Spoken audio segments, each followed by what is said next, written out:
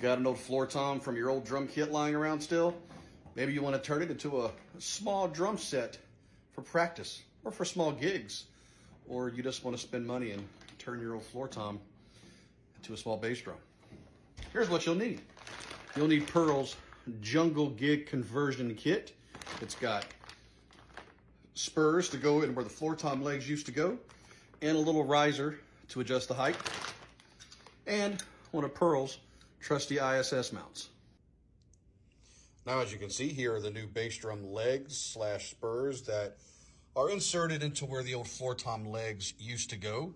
And if you can see under here, here is the ISS mount that connects to the hoop of the floor tom, which has the riser and the plate that the kick pedal attaches to.